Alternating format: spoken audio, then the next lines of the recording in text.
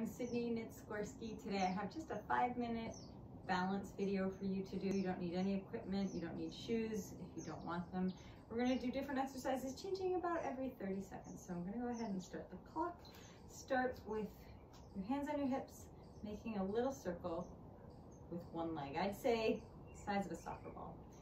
So for some people this is super easy, for some people it's not at all easy, it's very challenging. So if this is challenging to you, put a hand on a wall or a chair or anything like that. Nice and slow. Here you can reverse the direction of your circle. So obviously this is balance, but I'm starting to feel this in my quad, the top of my leg. Ooh. If you feel like you're wobbling like I just did, go ahead and switch. Pick a spot on the floor, stare at it, push your big toe into the ground. Pull your belly button in, really perfect posture. It's hard to have great balance if you're hunched over, if you're relaxed throughout the core.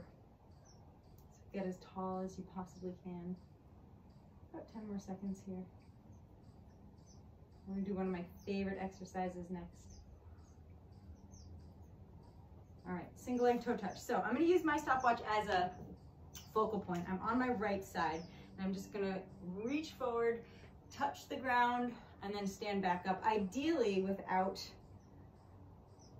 putting my other leg down. If you lose your balance and you have to put your leg down, that's fine. Or if this is just really challenging for you, kickstand your back leg with a flat back, reach down and up, okay? But if it's not too challenging and you can do this on one leg, it's also a little bit of glute strength at the same time. Get one more in and then switch sides, perfecto.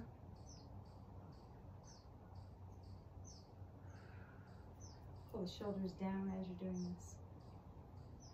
Just take your time with it. A lot of times when we speed something up and we try and get more reps in, that's when we lose our balance.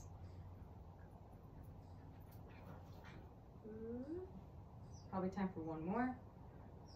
And if for some reason getting to the floor just doesn't work for you, maybe put a little block there or something so that you kind of bring the floor up to you. All right. We are gonna do swings back and forth. So I'm gonna put my arms out to the side for this. And we're just crossing our body, going back and forth. So make sure that standing leg is a little bit bent. Uh-oh. Now I have a balance challenge with Bruno coming in. All right, that was pretty good. Shoulders all the way back. About 8 more seconds here. Ha! He was gonna take my stopwatch. All right, switch legs. Again, hold on to anything for balance if you need to. I love working balance specifically, but anytime you're working balance, you're also working core. There's no way to do one without the other. You can work core without working balance, I guess, but anytime you work balance, you're also challenging your core. Okay, about 8 more seconds here. So you could tell I lost my visual spot. I was looking at the stopwatch, and that's when I lost my balance. All right, next one. Shake your shoulders out. You're just gonna bring your leg up really high.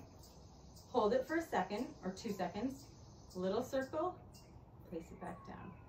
Try and stay on that leg. As your leg gets tired, it's gonna be harder and harder to pick it up as high, but try your best. Little circle, place it back down. And you can tell I'm barely touching my leg, I'm not resting it. Get one more in. And then other side. I also love balance work, because it's not, obviously balance is the biggest thing we're working on here, but this is also hard on my quads, and it's also hard on my shoulders, just holding my hands up. Get a little taller. Before, when I was saying it's hard to relax your core and have good balance, same goes for your height. If you're crunched in here, it's hard to have good balance. Bruno, shush, I'm in the middle of the video. All right, last exercise of the day, hands behind the head. We have 1 minute left. You're gonna bend your knee up like a flamingo. Bring it out to the side, back to the front, on repeat. If you need to, you can put your leg down. But if you don't need to, you're just gonna repeat it.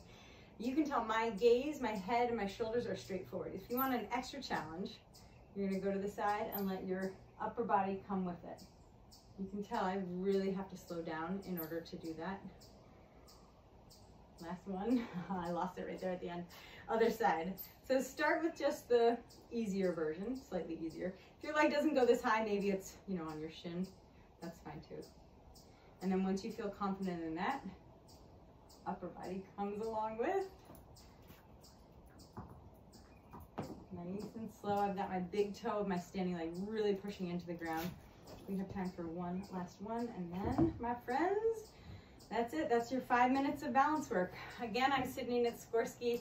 Feel free to reach out to me at SNFitNut if you want to do a 30-minute class with me. I do balance, core, strength, slow-paced class, or a faster-paced class. Hope to see you soon. Have a great day. Bye.